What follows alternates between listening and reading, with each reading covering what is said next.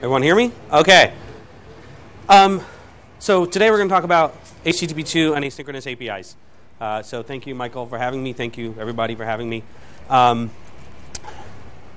name is Davey Shafik.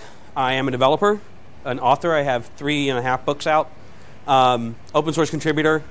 I am the release manager for PHP 7.1. You'll learn more about that tomorrow if you're going to be at the conference.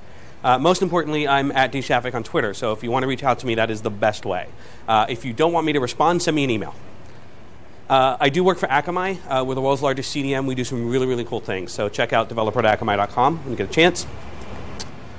And then every time I speak, I always mention Prompt, which is an initiative to get people talking about mental health and technology, which is really, really important to break the stigma around mental health. So check out mhprompt.org. All right, so HTTP2, right? I need to change my layout here. I've got it set up for tomorrow, and it's completely wrong. Sorry. Actually, it's mirrored. That's why. I don't know why the Mac always decides that, like, every time I put it on a new projector that it's going to mirror, and that that's useful to me. But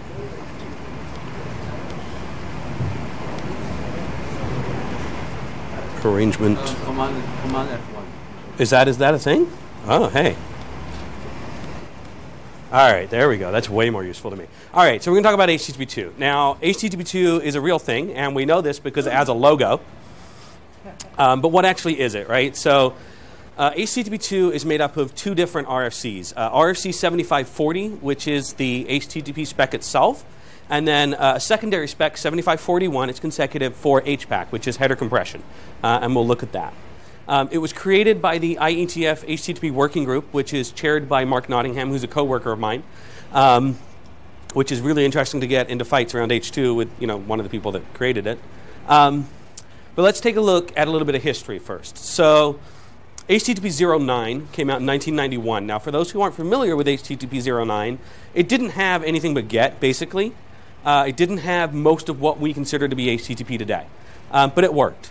So in 1996, they released HTTP 1, which is really the first incarnation of what we think about HTTP today. In 1999, 3 years later, they released 1.1, which is basically where we've been for the last, 15 years, right? Yeah, 25 years? That's a lot of years, whatever. So 1999, they came out with H1.1, and that's pretty much where we were until Google said, that is not good enough. We need something better. So they came up with an alternative protocol called Speedy. And they implemented it in Chrome, and then it got implemented in Firefox. It has since been deprecated in favor of HTTP2, and it has been removed now in Chrome, is about to be removed in Firefox, and just got added to Safari. Only in Yosemite. Anyways, in 2015, so last year, they came out with HTTP2. So HTTP2 is sort of a fork of Speedy. It took a lot of the lessons learned from Speedy and some of the ideas, and then improved upon it and made it an actual standard. So Speedy is now going away. So as far as browser support, we all like new things, but we can never use them, right? Because it takes 20 years to get new CSS stuff in, etc. This is not the case with HTTP2. It's actually supported in 60% of browsers currently in users' hands. And that includes Chrome and Chrome Mobile. That includes Firefox. It includes IE 11 on Windows 10 or Microsoft Edge. It includes Safari if you're on El Capitan or iOS 9. And it even includes Opera, but nobody uses it and nobody cares. So the big change is that it's binary instead of text. And this is a big deal. This is actually what allows us to be forwards compatible and make changes that encode HTTP1 in a much more efficient way. And it's because it is binary, it's much more concise and precise to parse and generate. What this means is, on both the server side and the client side, it uses less resources to do the same things. So we get a performance win there. It's fully multiplexed instead of ordered and blocking, and we'll get into that. But essentially what it means is you can use one connection for parallel requests. So one TCP connection, multiple requests. It has header compression, which is that HPAC stuff I talked about earlier, which reduces overhead. And it also has my favorite feature, which is server push. And what server push allows you to do is it allows the server to proactively say, you've requested this document. I also know you're going to need this and this and this. So here, go ahead, and I'll send them to you. And what the browser will do is it will accept those and it will cache those. And then when it finally gets to the point of wanting to request those because it's seen the link tag or the JavaScript tag or whatever, it will actually end up pulling them out of the cache because it already has them. So that's pretty cool. So what does HTTP2 mean for you as application developers, right? Well, for the most part, it's completely transparent. It's built in the HTTP2 layer, so Apache or Nginx. So turn it on, we're good, right? Just walk away. You get the performance benefits, it's all great. So what's the whole point? Well, the point is that HTTP1 sucks, frankly. We have come up with numerous techniques that we use to make HTTP1 performant. So things like minifying and concatenating JavaScript and CSS, inlining small bits of JavaScript and CSS known as the critical path to render what's visible in the viewport, right? Which has its own problems and its benefits. We use image sprites. We use data URIs and we use domain sharding. And all of these are things that we've come up with to make things better. But they're also hacks. There's a lot of like grunt tasks and gulp workflows built around building all of these things. We've got a lot of tool chains and everything to make these things work. So if you remember this actually allows us to get rid of a lot of that stuff. Let's take a look at a couple of ideas and use cases. So very simple one, uploading multiple images, right? So just think that you have a web form with multiple file inputs and they've chosen to upload 3 images, right? So by default, it would be a serial upload. So we have client server, we open up a TCP connection, and we shove all 3 images down as one request, right? The server would receive those and then say it wants to store it in some sort of backend storage. That might be S3, it might be Akamai Net Storage, maybe it's something you built yourself. And it will send those in serial requests. So it would do 3 separate requests, right?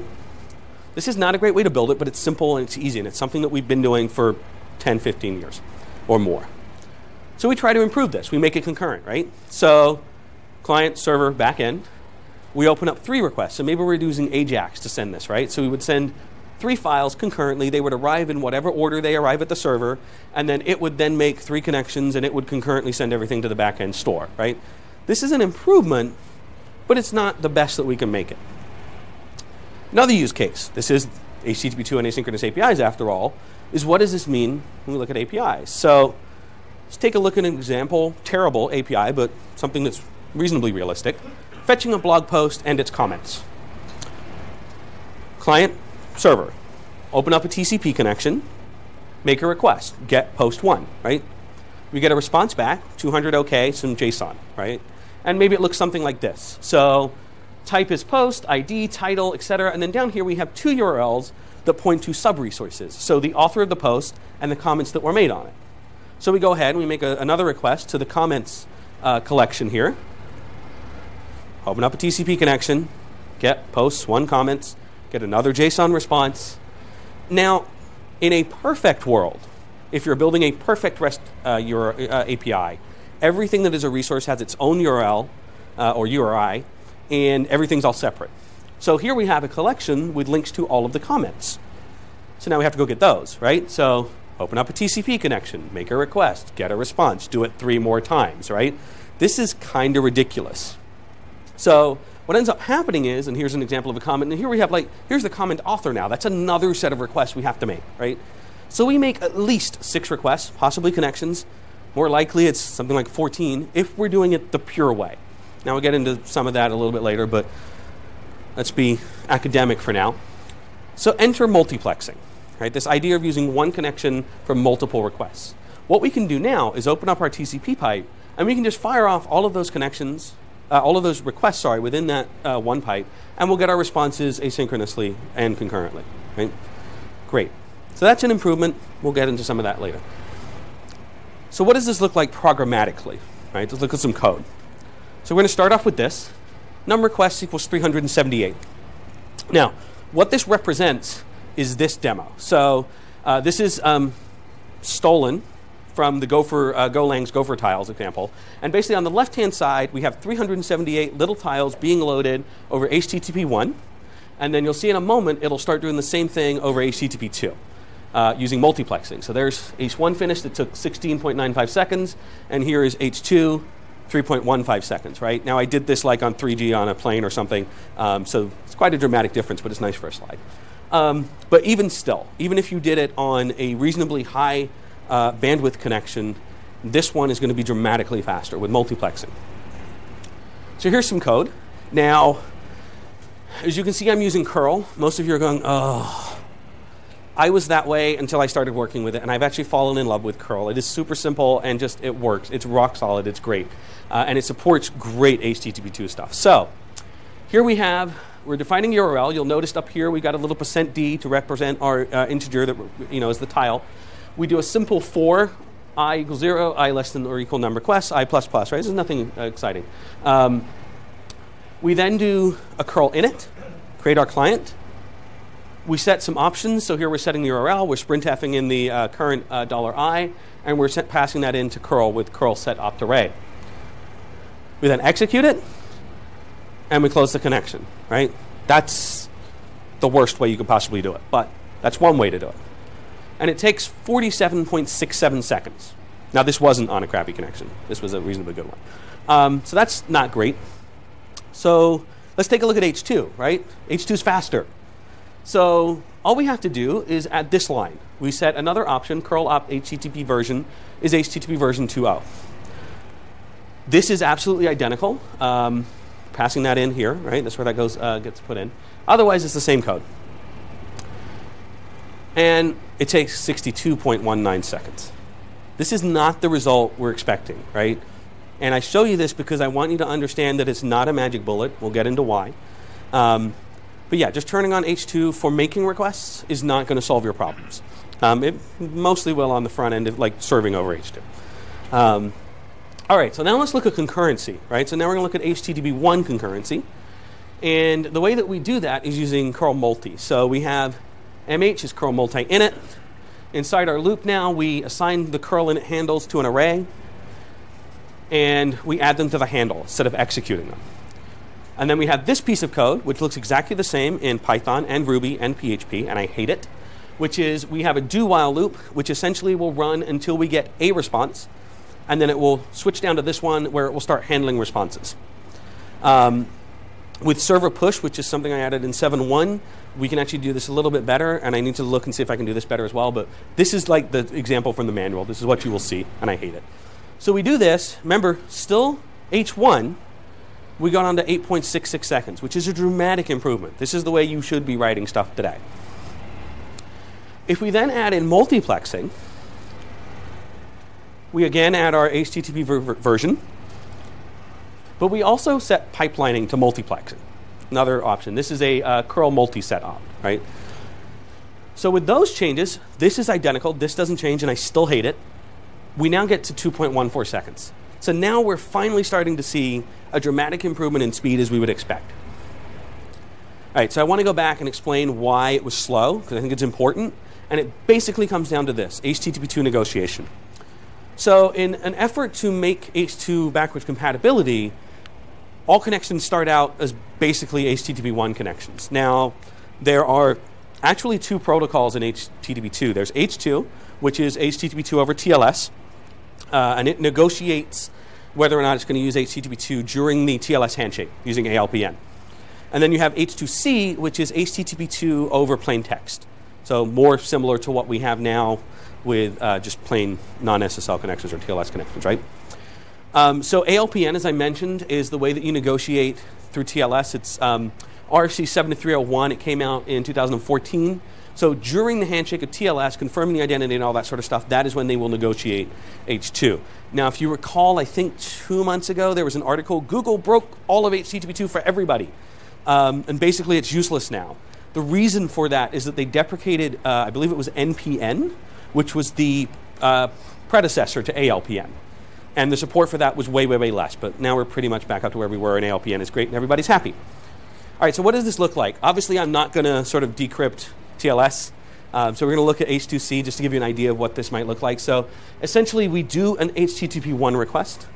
We set the host. We do this connection string here. We say we want to upgrade, and we're sending HTTP2 settings. We say we want to upgrade to H2C. If you try to upgrade to H2, it should fail at this point because that's invalid. It has to be over TLS. And then we send settings. So this is actually a base 64 encoded portion of the HTTP2 stream, which would normally be binary, right? And then if the server supports HTTP2, you get an HTTP 1.1 101 switching protocols response, tells you it can upgrade and that it's going to go to H2C. And then from that point, the actual TCP connection is now running H2. You can just continue to use this as an H2 connection. Now, you don't have to send a GET request. You can also send, say, options or head. You can also use post, delete, or put, with the caveat that if you are sending a request body, it cannot finish the upgrade until it gets sent. So, for example, our 3 image uploads earlier, you wouldn't want to send the first request off as your upgrade request. You would send a head first, and then you would send all 3 once that comes back really quickly, concurrently using multiplexing. All browsers require TLS for HTTP2. This is really, really important. There is, so curl supports HTTP2 without TLS, and you can do it in programmatically and everything, but every single browser on the market has decided you must have TLS for HTTP2. And of course, typically we would say, well, TLS is slow. That's why we don't want to have it on everything. But because we have this idea of one TCP connection, you only have one TLS negotiation. So you effectively remove all of that extra overhead, and the fact that it is maybe a little bit slower than plain text doesn't matter so much anymore. Now, you can do direct connections with HTTP2, so it's possible to skip that upgrade step if you know you have what's known as prior knowledge that both sides are running HTTP2, and they send a very simple connect string, hey, either work or bail out. I have here that it's not supported in curl. It was added in 2 releases ago, I think 7.4.49 or whatever it is. All right, so server push. As I said, this is my favorite thing. So if you remember, we have multiplexing. This is good. The problem is we're still making sub-requests, right? So what we do as developers, and I mentioned I would get to this, is we will take shortcuts for performance. So rather than having 16 requests, we will just take all of the data and we will munge it into one large JSON response that we will send, right? This is the trade-off that we make. Minimize the number of requests, but maximize the size of the payload. So even if they didn't want the comments, we're sending them anyways, right? That's the trade-off that we make. So everyone can read that, right? That's all right, so here's an example. So I've embedded my author information, right? Here's my comments array, and it's just got the comments right in there. And you notice that the author information is in there also. So here is me, who authored the post. My information's duplicated, right? Or Jill, who has 2 comments on here. Her information is duplicated for every single one. But this is a performance sort of trade-off that we make. So we can improve on this with server push. So client, server, TCP connection, get post 1, right? This is all the same. Get a JSON response. Now on the server, we can say, we think most people who make this request probably want the comments, so we're just going to send you those. Here, have the comments. And it would send the that array of URLs, right? And then because it sent you that, well, it'll start sending you the comments. So 1, 2, 3, 4, great. And we can also send you the author information, etc. And this is all without the client having to make a request. What this does for us, now as a client, we actually have complete control over whether or not we want to accept that request. They can't force it on us. What happens is they send what's known as a push frame, push promise frame, and we say, we don't really want that, we'll reject it. So you can try and push, it's optimistic, they want it, they take it. What this does for us is it means that CSS, JavaScript minification is completely unnecessary. gzip compression with multiplexing and server push means that we can get almost identical performance without having to do all of that work that we have to compress and minify everything. So if you look, even prior to this sort of stuff, minification plus gzipping, you only get an extra 1% savings in bandwidth. It's just not worth it when you consider all of the work that has to go into compressing, minifying. All right, so HTTP is made out of streams. Each request and response is a stream. And streams are comprised of frames. Each stream can have a weight, which is to do with priorities. And it can also have dependencies. So the way that weighting works is you can say, I give you a weight between 1 and 256, and the client and the server will figure out what that means in terms of the proportions of the amount of bandwidth that they have or the resources that they have. So we can give something a weight of 1, okay? give something else a weight of 2, and it gets 2 times the resources of something with a weight of 1.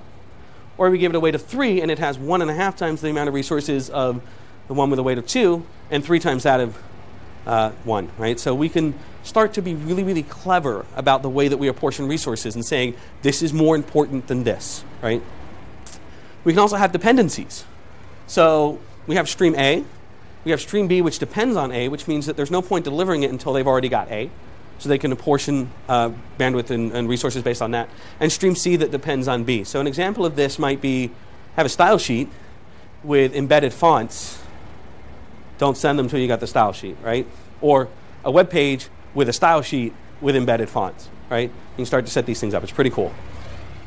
So as I mentioned, it's all made up of streams. So streams are small binary messages. And you have multiple frames per request. So you have headers frames, data frames, settings frames, push frames, all these sort of things. So each frame is very consistent, has a common header. It's 9 bytes. It's got the length in there to say how long the frame is, all this kind of stuff. And the point is that it's easy and efficient to parse. And you can interleave them. So you can send frame A from stream 1. You can send frame C from stream 2.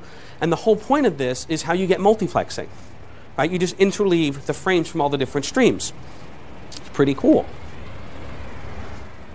So here's an example. H1 request on the side. So we have all of our headers. Those will get sent in a header frame. Now the spec says that has to come up at the beginning of the request. So you know you're going to get those first. And then we have a JSON body that would have been sent in the post request. That now goes in the data frame. Right? So we also have headers in HPAC.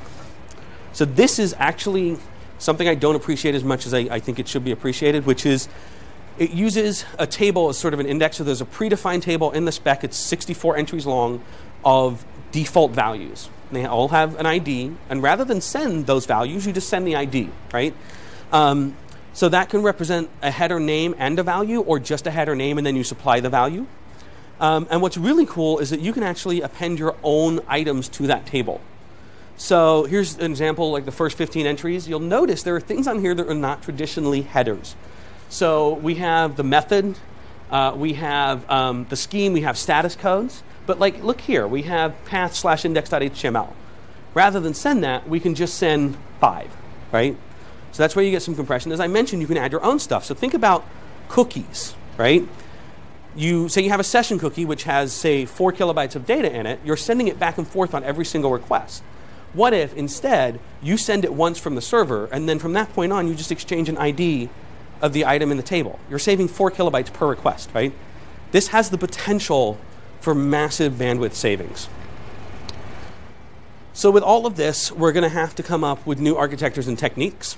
So when we start thinking about delivering a page, we have some opportunities here to explore new ways of doing this. So have web browser, open up a TCP connection to the server, request our page, right? Now I'm doing get/index.html. I could actually probably just send that HPAC header instead. Get a response back, right? And now, instead of using critical path and embedding that little bit of JavaScript and CSS to render what's on screen, we can send those as discrete, separate cacheable requests. And this is important. So the problem with critical path is you have to put it in the document regardless of whether or not they have your main CSS file cached, because you don't know. So that's potentially overhead that you don't need for the benefit of improving performance if they don't have it cached. But because these are separate requests, these can be cached separately. And when you do try and send them, the browser will just go, already got it, don't worry about it, right? So it's already cached. So here we send the CSS critical path to JavaScript, and because we're vain, we're going to send our logo, right? And then we can have a dependency, as I mentioned. So we send the critical path CSS, render what's on screen. Maybe we have our name in a custom font. So we want to make sure that gets there as quickly as possible, but it's pointless without the critical path. So we make that a dependency. We send the rest of our JavaScript, right? Because we want things to actually work, not just like what's visible. Maybe we send a splash image. I think that's a terrible idea, but hey. And then maybe you finally send the rest of your styles, which is to render everything that's off screen, right? We look at APIs. I don't know why that's still Chrome. Maybe you're using Postman. Open up a TCP connection. Do our GET request, right? Post 1. Get JSON back. So now we already looked at kind of doing some pushes, but now we can start to bring in dependencies and things like wait. So we send back the comments, send back the author information. You have a dependency. We're sending you the comments, so we're going to have all of those comments be dependencies of that collection resource. Similarly, we're going to have the author's avatar be a dependency of the author resource, right? And then finally, we have like the author information for the comments and all that kind of stuff. So in summary, no more hacks. All of the workflows that we have to build all of that stuff we need to make H1 performance, at some point in the future, we can throw that away. Now, obviously, we have a transition period. I think we're going to be doing multiple things. What I would love to see happening, for example, with APIs is if they are requesting over H2, send back the discrete resources using push. Otherwise, munge it all together, right? So we can programmatically make these kind of changes. And that's where H2 starts to impact us as application developers. There's the potential for huge performance wins in the right scenarios, which is anytime you're doing concurrency, right? It already has 60% market share. This is something that's out there that we can use today. So HTTP2 is awesome, and I'm really freaking excited about this, and I hope you are too. Yeah, that's it. So at dshafik on Twitter, dshafik at akamai.com. The slides will be up at daveyshafik.com. And if I have time, I'd love to take some questions. Thank you. Do we have time for, do we have time for questions? I have no, okay, yeah, nobody said no. So, any questions? Otherwise it gets really awkward. Nothing? All right, thank you.